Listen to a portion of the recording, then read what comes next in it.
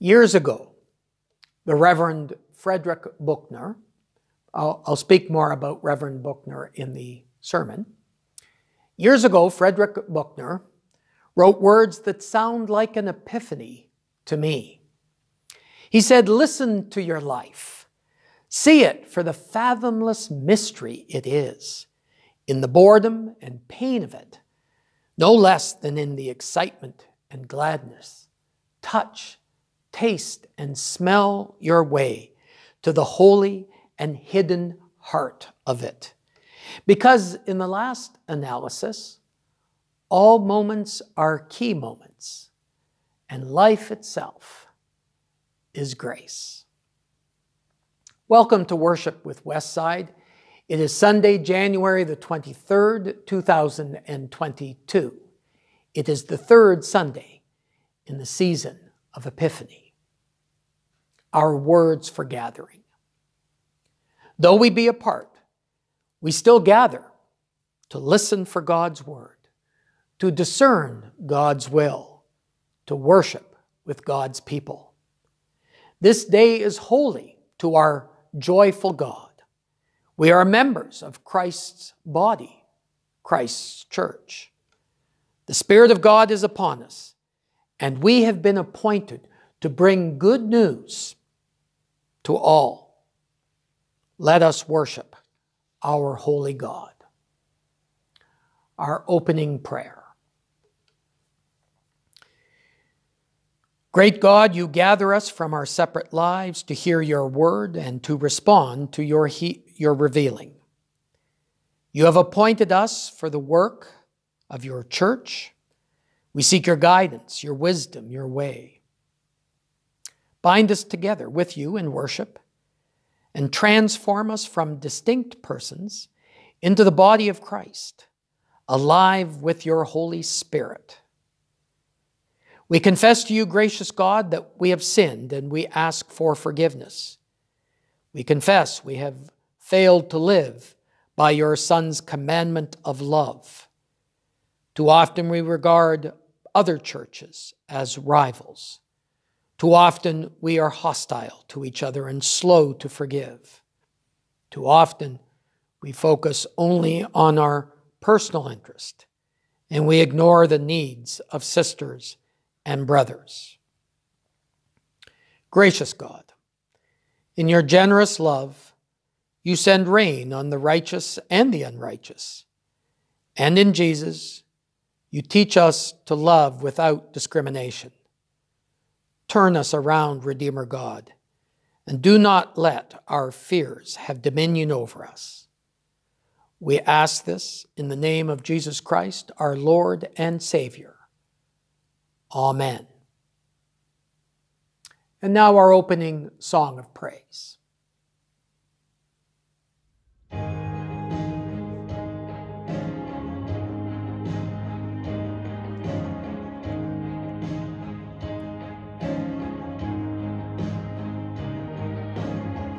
By faith we see the hand of God in the light of creation's grand design, in the lives of those who prove his faithfulness, who walk by faith and not by sight. By faith our fathers roamed the earth, with the power of his promise in their hearts, of a holy city built by God's own hand, a place where peace and justice reign. We will stand as children of the promise. We will fix our eyes on him, our souls reward, till the race is finished and the work is done. We'll walk by faith and not by sight.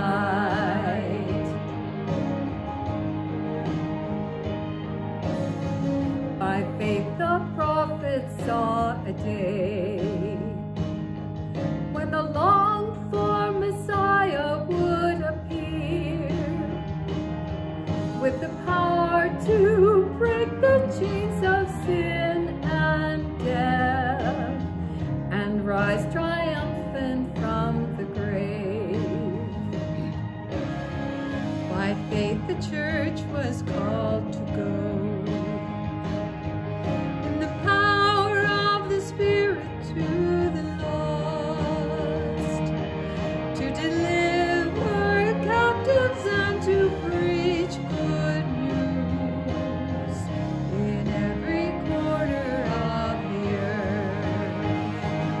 We will stand as children of the promise. We will fix our eyes on Him, our souls reward, till the race is finished and the work is done. We'll walk by faith and not by sight.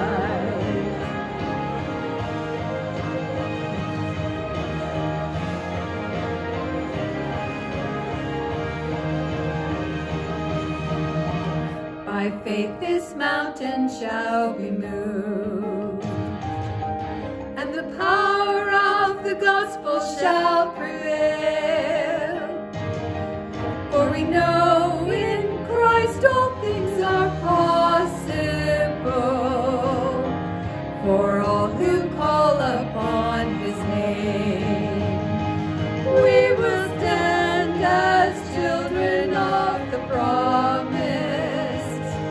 We will fix our eyes on Him, our souls reward, till the race is finished and the work is done.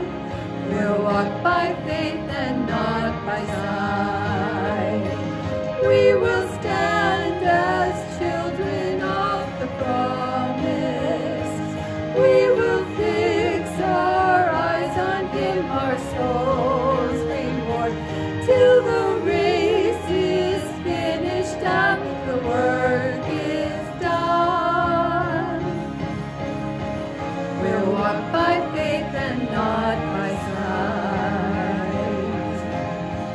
We'll walk by faith and not by sight.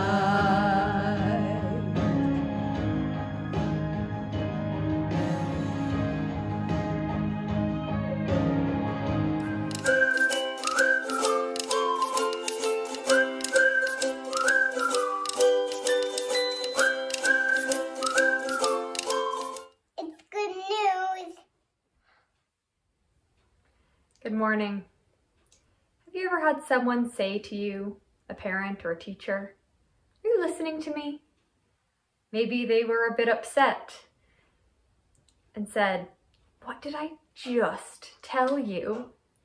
But if they really want you to listen, because you probably hadn't been earlier, they say your first name, middle name, last name, before saying what it is they want you to hear. I ask you these questions to remind you, sometimes we don't listen. And other times, we hear what the person says, but we don't act on what they're telling us. This can happen to anyone, kids, adults, we all do it. Today's scripture, when Jesus is teaching in the synagogue, Jesus is telling people that the good news he's reading in scripture has been fulfilled by them hearing it.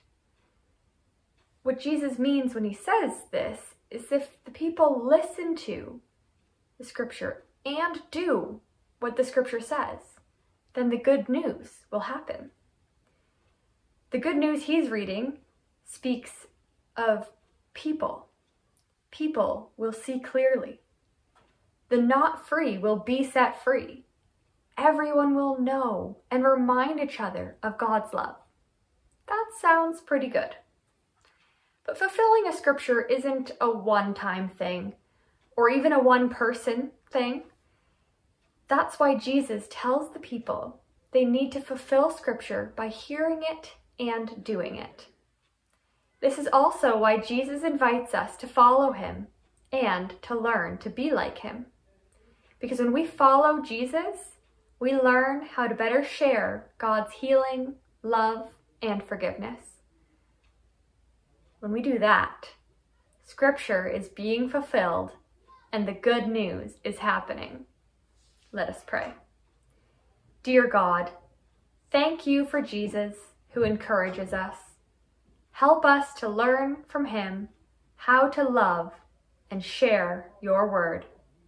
Amen.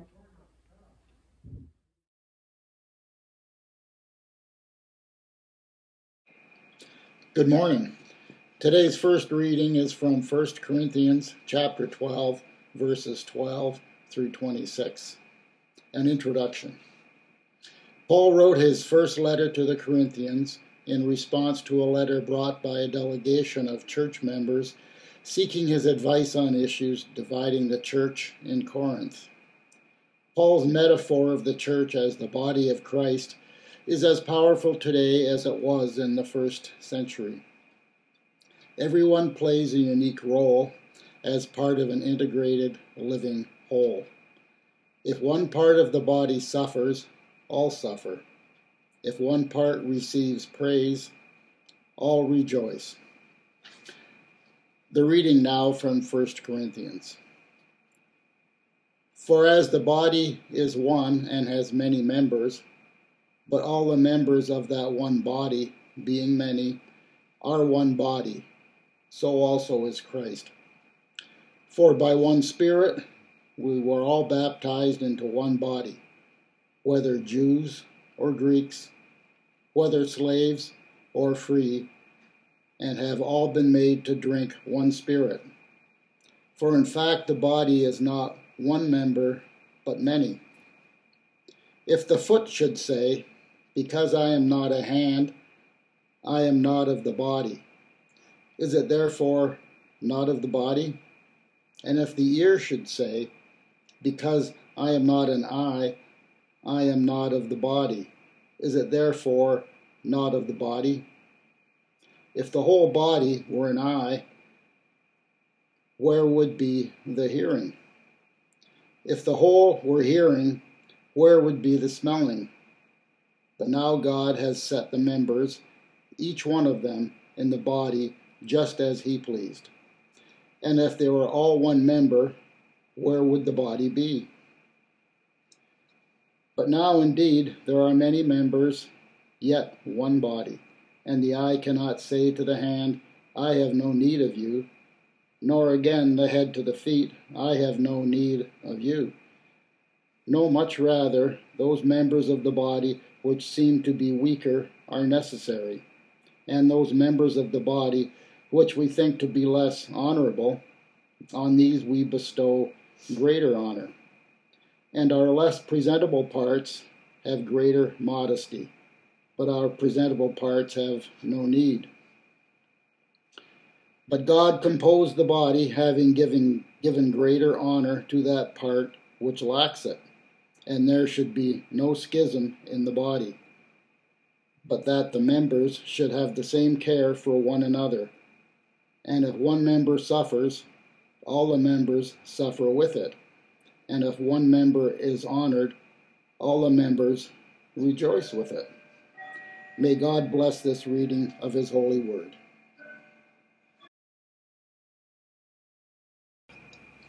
Good morning. The second reading is the introduction to Luke 4, verses 14 to 21. Jesus, filled with the Spirit, returns to Nazareth from his time in the wilderness to begin his ministry. As was his custom, he joins his faith community in the synagogue on the Sabbath. He's asked to read the lesson of the day. Jesus reads a passage from Isaiah, which highlights God's special concern for the poor and the oppressed, and announces the arrival of the year of the Lord's favor. Today, Jesus proclaims through his life and work, Isaiah's vision is being fulfilled. The message. Jesus returned to Galilee, powerful in the Spirit. News that he was back spread throughout the countryside. He taught in their meeting places to everyone's acclaim and pleasure. He came to Nazareth, where he had been reared. As he always did on the Sabbath, he went to the synagogue. When he stood up to read, he was handed the scroll of the prophet Isaiah.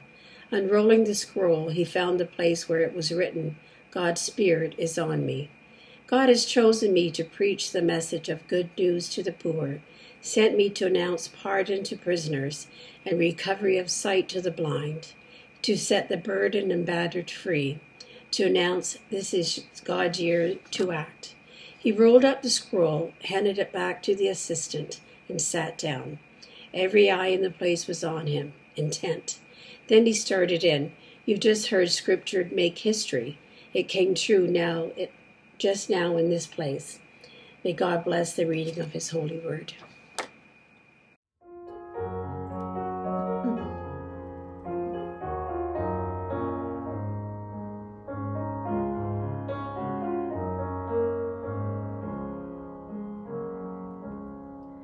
From the breaking of the dawn to the setting of the sun, I will stand on every promise of your word. For your covenant is sure, and on this I am secure. I can stand on every promise of your word. Covenant is sure, and on this I am secure. I can stand on every promise of your word. When I stumble and I sin, condemnation pressing in, I will stand on every promise of your word. You are faithful to forgive, that in freedom I might live. So I stand on every promise of your word. Guilt to innocence restored, you remember sins no more. So I'll stand on every promise of your word.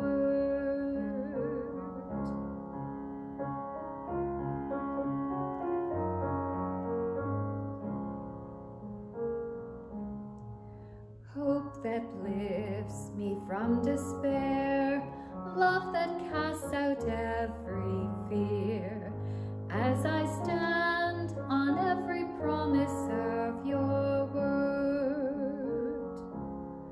Not forsaken, not alone, for the Comforter has come, and I stand on every promise of your word. Grace sufficient, grace for me, grace for all who will believe. We will stand on every promise of your word.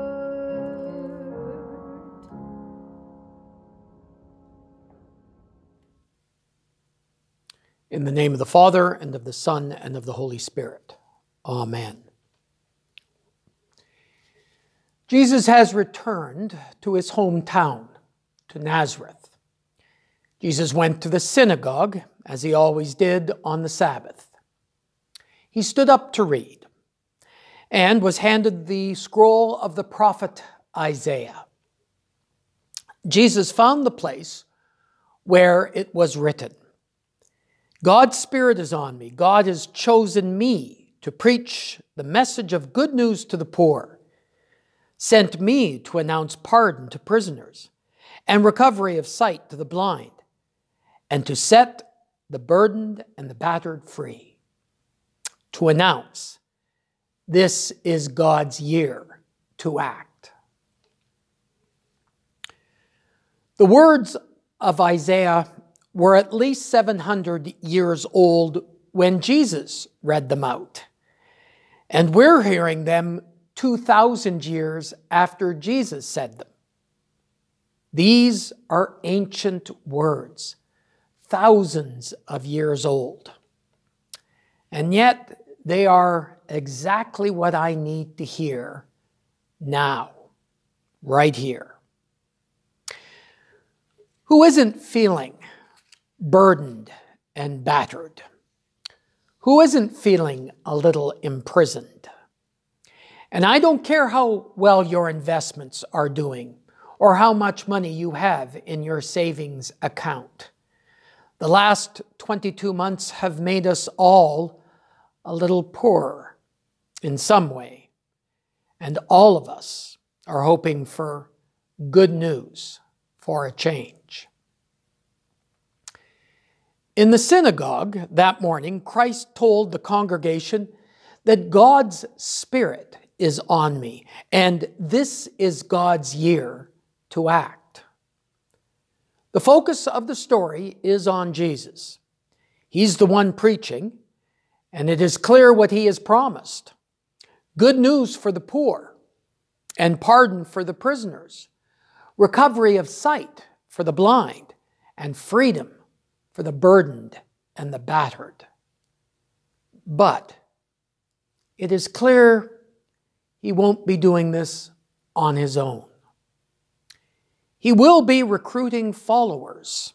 In the very next chapter, in chapter 5, he calls his first disciples. The church is crucial for this mission of good news, of recovery, of freedom.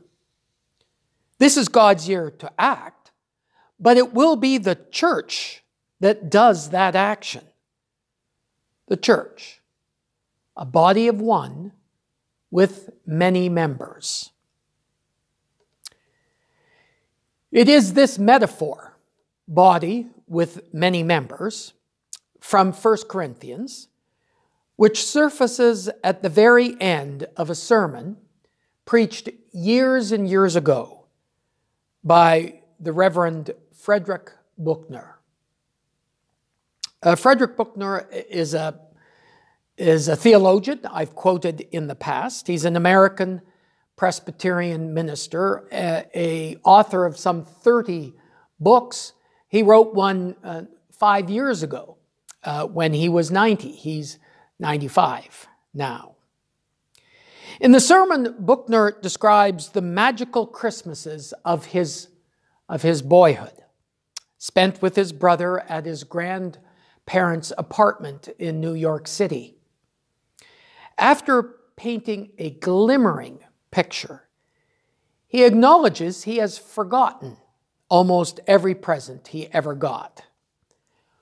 What he remembers and what he recalls in his sermon, what he remembers is the sense of family, the communion with loved ones. I remember still, he says, the presence of all those people I, one way or another, loved, and who, one way or another, loved me. And the feeling that life simply could never get any better than this, and the almost unbearable excitement of it. Then, in a shocking twist, Buechner explains, a month before my 10th Christmas, my father committed suicide. And a few days later, my grandfather died as much of a broken heart as anything else. Those were the circumstances under which Buechner began to doubt. To use his words, he began to doubt there would be Christ enough to sustain him. Would there be Christ enough to get him through this? This is where the body of Christ comes in. On this planet, at least, Buechner asserts, the church is the only body that for the time being Christ has, which is to say, you and I are the only bodies Christ has. Jesus has no hands to reach out to people except our hands. He has no feet to go to them except our feet. He has no eyes to see them with, except our eyes, no other faces to show them his love, except for our faces. But what if you do not believe what Jesus said when he read from the scroll of the prophet Isaiah and he read that prophecy? What if you don't believe what Jesus said? Well, I do not blame you. It was hard for those people in the synagogue that day to believe that they had heard Scripture make history.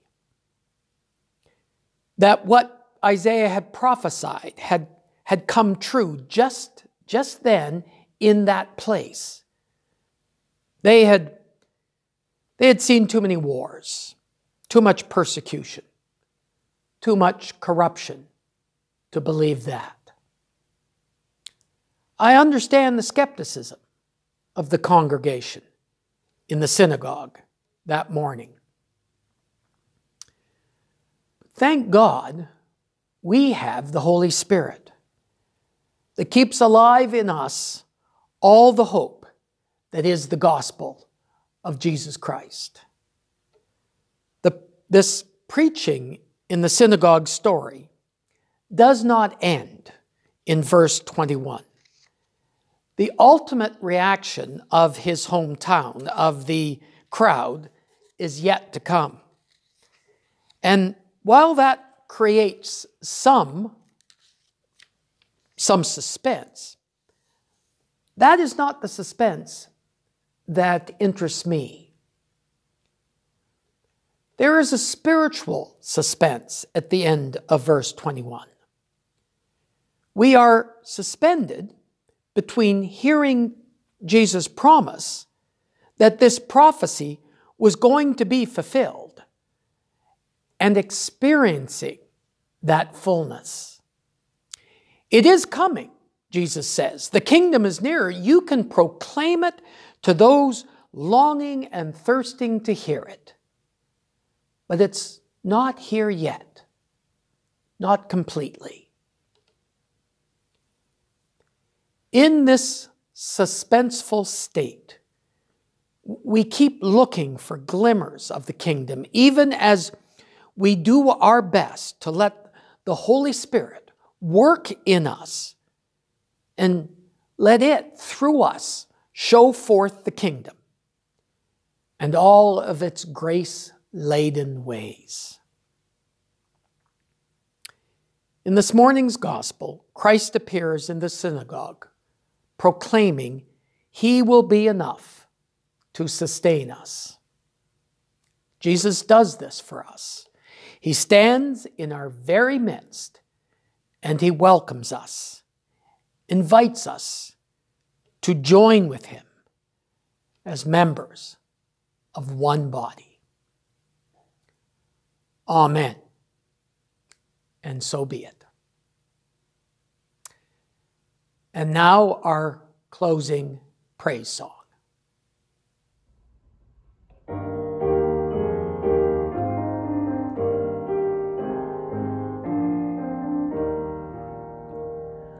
All things bright and beautiful, all creatures great and small, all things wise and wonderful, the Lord God made them all. Each little flower that opens, each little bird that sings, he made their glowing colors, he made their tiny wings. All things bright and beautiful, all creatures great and small, all things wise and wonderful, the Lord God made them all. The cold wind in the winter, the pleasant summer sun, the ripe fruits in the garden, he made them every one.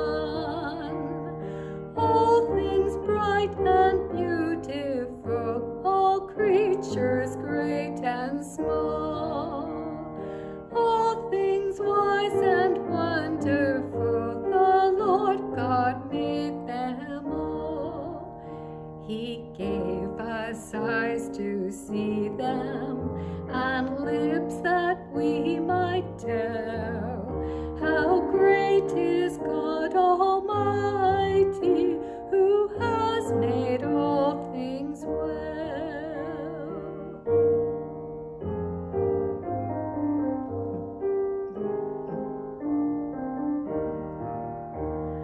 All things bright and beautiful, all creatures great and small, all things wise and wonderful, the Lord God made them all.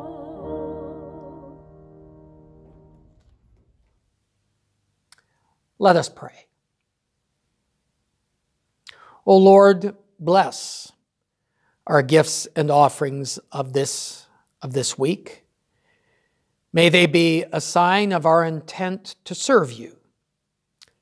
Use them and use us to bring good news to the poor, proclaim release to the captives, and bring wholeness and healing to all who are burdened and battered.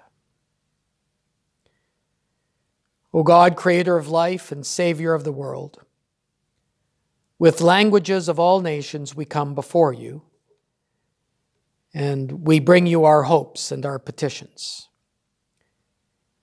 We pray for those who live in the midst of injustice. Encourage us to lift up their voices and strengthen their hope. We pray for those who continue to perpetuate injustice. May your kindness fill all hearts and make all of us agents of freedom and peace. We pray for the visible unity of the church. Lead us to fulfill Jesus' prayer that we may be one and work together to make real your kingdom. O God, we thank you for the many colors, cultures, and customs that we share in this world.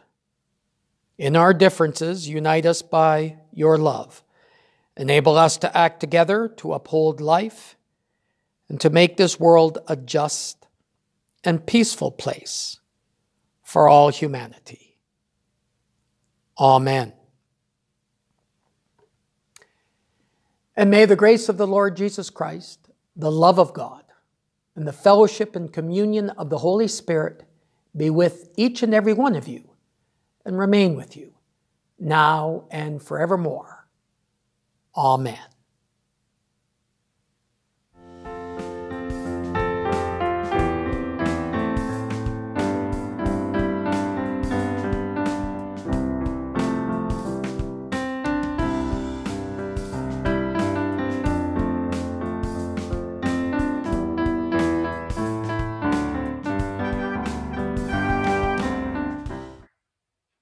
Luke 4:14 to 21. Can we play Operation?